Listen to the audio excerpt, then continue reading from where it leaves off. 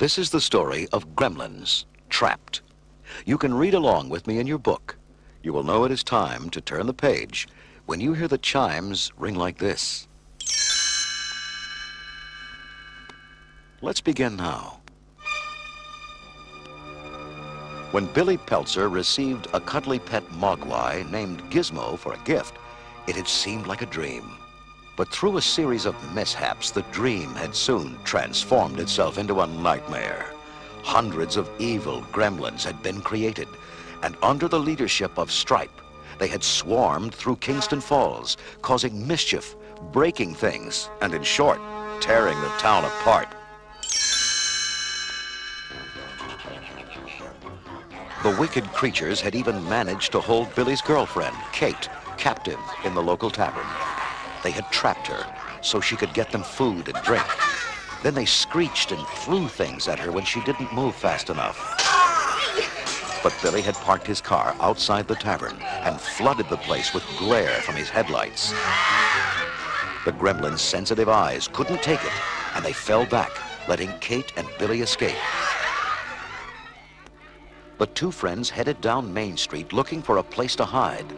All around them were examples of the gremlins' destruction. Broken windows, scattered Christmas decorations, even an overturned car. Billy shook his head. This is awful. Let's find a building and get out of the open. They crunched across the snowy street looking for an empty store to hide in. They entered the bank where both of them worked. Kate gasped. Look at it, Billy. It's a wreck. Desks overturned, papers everywhere. What's going on, Billy? Who are those creatures? They're gremlins, Kate. Nasty, rotten gremlins. But where did they come from? Billy pointed to Gizmo in his backpack. From this cute little guy. Can you believe it? I accidentally got him wet, and the next thing I knew, there were 5 more of him. Then those 5 tricked me into feeding them after midnight. That's when they turned into gremlins. Then their leader, Stripe, jumped in a swimming pool and bang! We've got a town full of them. Then we've got to do something, Billy. We've got to get rid of them. Well, I'm not quite sure how, but we'll think of a way. Come on. Kate and Billy cautiously stepped outside. There were no gremlins to be seen. The two headed back down the street, warily looking for signs of the evil creatures. Billy, the town was packed with gremlins a while ago. Now we can't find a single one. Where did they go? I don't know, Kate. Gizmo popped out of the backpack and sniffed the wind. Then he squeaked and pointed toward the local movie theater. Billy's eyes lit up. Of course. They're all in there. It's almost morning and the daylight can kill them. Kate nodded. So what better place to hide from the sun than in a big, dark movie theater? Billy patted the mogwai fondly. Good work, Gizmo. Slowly approached the building. Billy glanced at the torn posters and the smashed ticket booth. Yep, they're here all right. Come on. Huh? You mean we're going in there with them? You got it. Billy carefully entered the empty theater lobby. Look at this place, Kate. It looks like a riot just took place. All the candy and popcorn have been taken, and there are cups and wrappers everywhere. Wait, Billy. Listen. From inside the theater came loud screeching.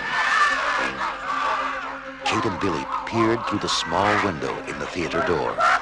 There they are. Hundreds of them. Yeah, they've got a movie showing, and they're carrying on like spoiled kids. Billy was right. The gremlins were running up and down the aisles, yelling, singing to the music, dumping popcorn on each other and flinging empty candy boxes. They're all in here, Kate. Now's our chance to get rid of them. You used to work here. Where's the boiler room? At the back of the theater. Why? What are you planning? Billy punched his hand. We're going to destroy the theater.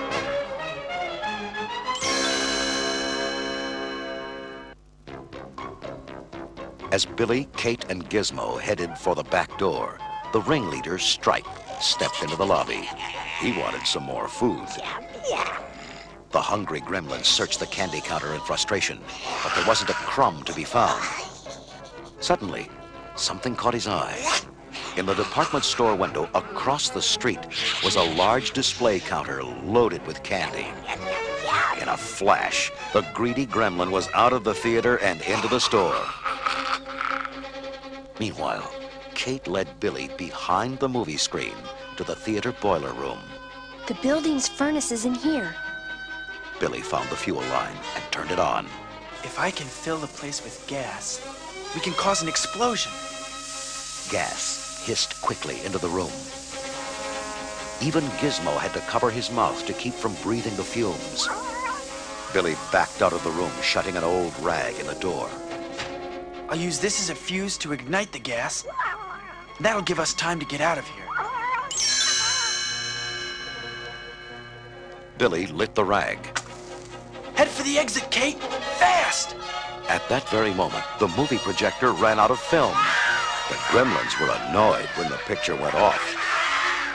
The moment they howled in rage when they saw Billy and Kate's silhouettes moving across the blank screen. Kate froze. Oh no! They can see us from the other side!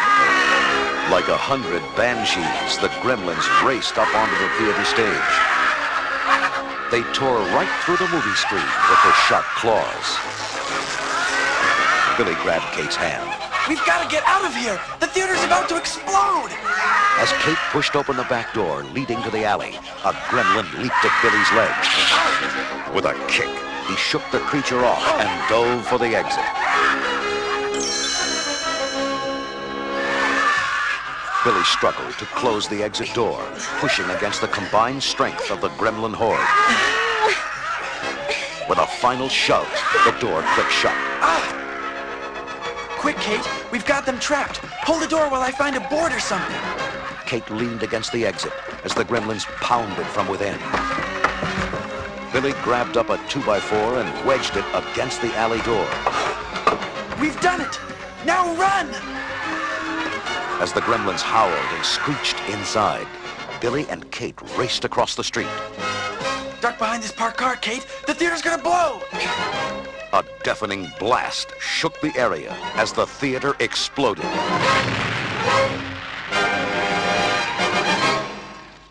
Kate looked up to see the building engulfed in flames.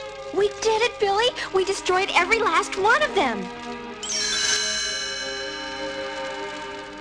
Billy stood in triumph as he watched the theater burn. Now the town is safe. All the gremlins are gone. Then something down the block caught Gizmo's eye. He tugged frantically at Billy's jacket. Billy turned. Is it, Giz? Something wrong? Oh no, it's Stripe! He's still alive! Kate's smile faded. He must have left the theater while we were backstage. Then it looks like our fight isn't over yet. We've got to go after him, Kate. He's the last gremlin.